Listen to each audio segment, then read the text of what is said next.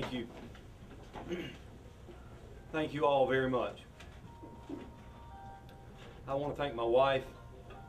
I want to thank Tom, Senator Hunt, Skip, Jeff, and I see so many faces in this room that are my friends.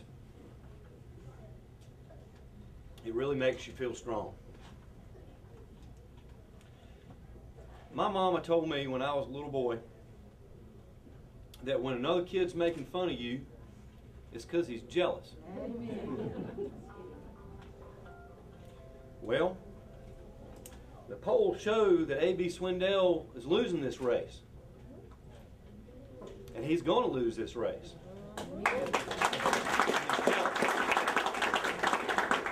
He is so desperate to hold on to his seat of power. And the Democratic leadership is so desperate to hang on to their 112 years of power that they will stop at nothing. I agree.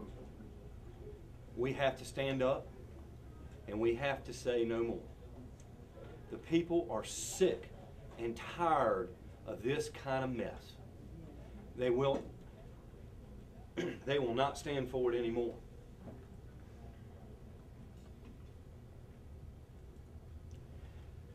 If you knew how many people have spoken to me, if you knew how many phone calls I have gotten, text messages, emails, Facebook messages,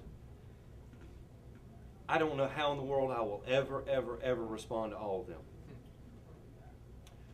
I have so many Democrats who were committed A.B. Swindell supporters, who are begging for my yard signs.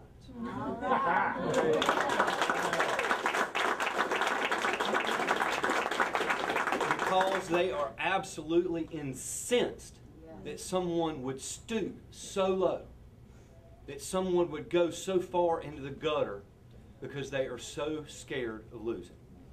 He does not want to talk about his record. He does not want to talk about the $5 billion in taxes that he has raised since he's been up there. He doesn't want to talk about the $1.1 billion tax increase last summer in the middle of the recession, killing how many thousands of jobs here in Nash and Wilson County. He doesn't want to talk about that. He doesn't want to talk about the 3,000 teachers that he laid off with the budget last year, at the same time that they were voting to give scholarships to prisoners in the Department of Corrections so they can go to college. That's the kind of man that has been up there. I'm not talking about his character. He brought it up. I'll let the voters decide about his character. There you go. I want to talk about his record. Yes. He won't debate me. Jeff, Garland, Betty Jo, how long did he stick around at Rose Hill last week? Not long at all. He was gone. Gone. Saw me there and gone. Wouldn't stay on the radio with me either. I'll let y'all be the judge. That's right. He knew what he was going to do. That's right. He knew that I had tried to reach his campaign and let him know that he was getting ready to make a big mistake. He knew that. He refused to meet with me.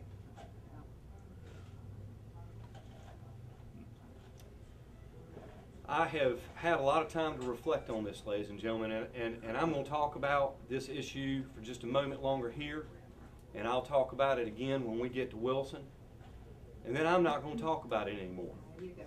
Because I want to talk about what's important in this race, not about some, case of who done it 20 years ago that I wasn't even there for. My mother forwarded to me an email from a friend of hers. And it said, what the Lord leads you to, the Lord will lead you through.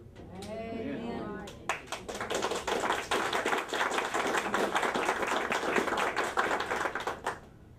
And as I reflected on that,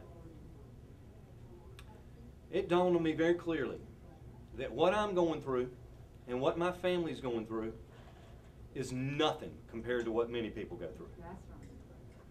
We've got veterans who lost limbs in Iraq and Afghanistan. We've got widows of military people. What I'm going through is nothing compared to that. I'm not fighting cancer. My wife's not fighting cancer. I haven't lost a child in a car wreck. That's nothing. I wasn't even there. I'm not worried about what you guys think. And I'm not really worried about what people who don't know me think. I'm a little concerned that to make sure they hear the truth. But as mad as you are about it, total strangers that I've met, when they hear about it, even when they think maybe I did something which I didn't do, they're still mad about it. That's right. I mean, they've been telling me in emails and messages, people, I have no idea who they are. I mean, it says right there it was dismissed. What's this all about? Ladies and gentlemen, we have just got to stand up. And we have got to go out there and spread the word like so many other people. I mean, I'm getting stories from Democrat friends of mine about how their wife has been on the phone and on the computer all day long telling people how outrageous this is. My wife and I know about some of them. And it's hard to hold back the tears when you hear them because it gets you right there. We have to stand up. We have to spread the word.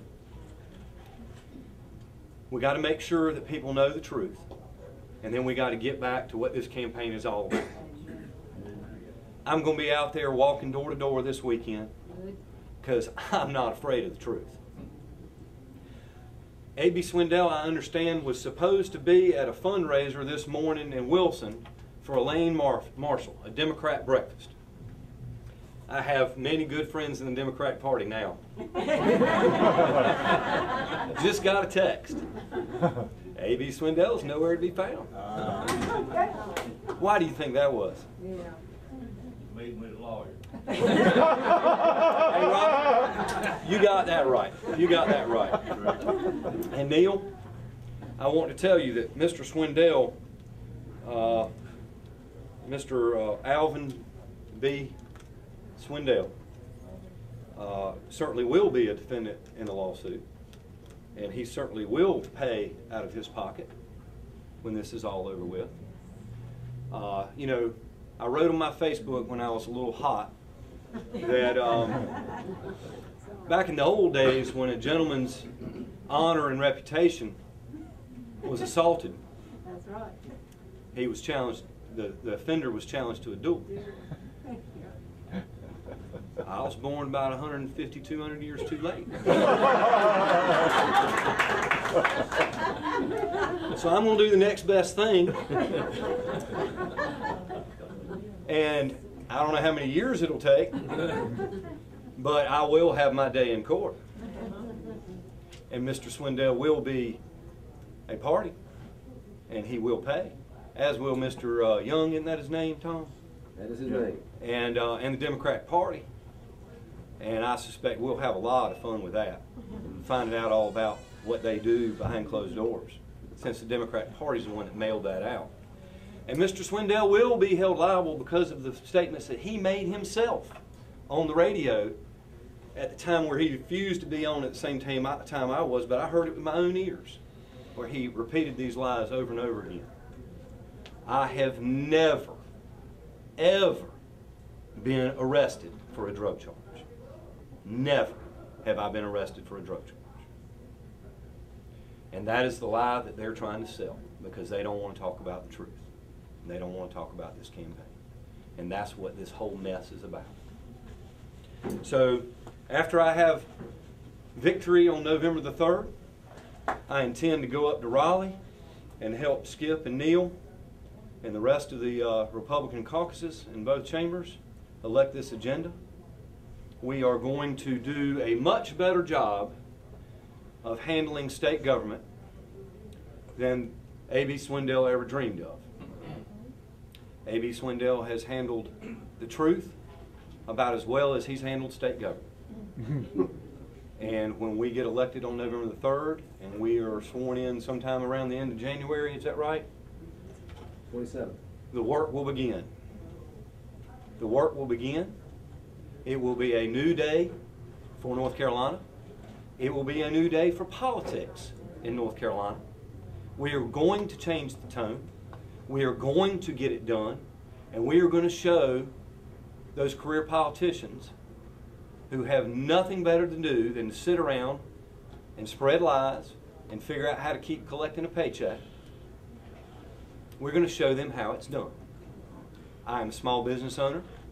I have no desire to sit in Raleigh 1 minute longer than is necessary. I've got work to do. I've got a family to feed. I've got bills to pay. I have quarterly tax payments to make. Yes. Ladies and gentlemen, I really thank you all for being here. It means more to me and my wife than you could ever know.